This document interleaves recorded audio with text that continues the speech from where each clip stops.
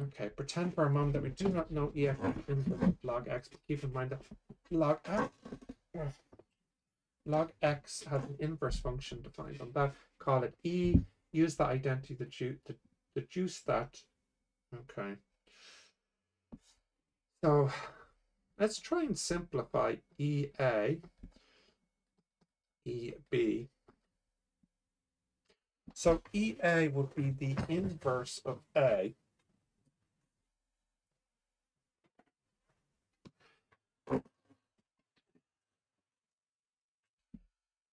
So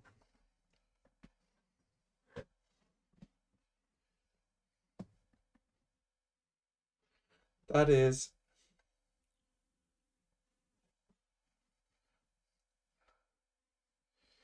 EA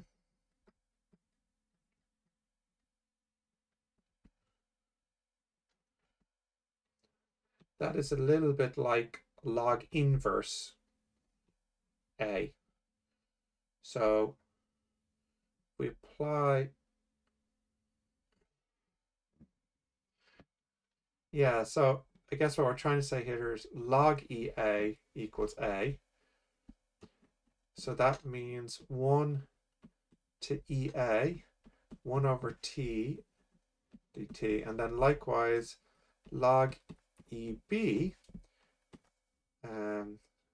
that should equal B, and also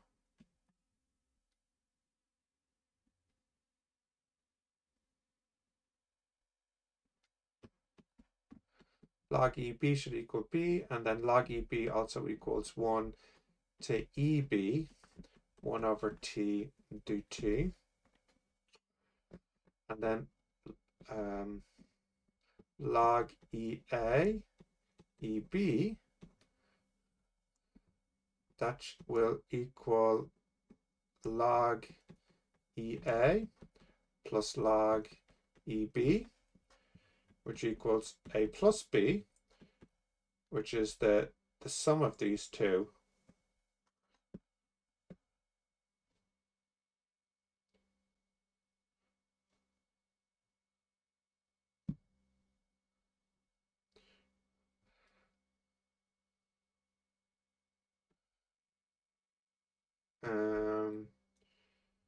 Yeah, so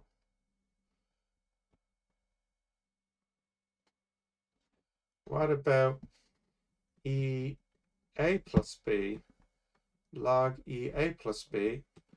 That would equal A plus B, which now we know equals log EA EB, because going backwards. Okay, so log EA plus B equals A plus, okay, so that's kind of the key then. So we have log EA plus B, that will equal A plus B, which will equal log EA plus log EB, which will equal log EA EB. So that means log EA plus B equals log EA EB, which, and cancel the logs, that would mean EA plus B equals EA plus times EB.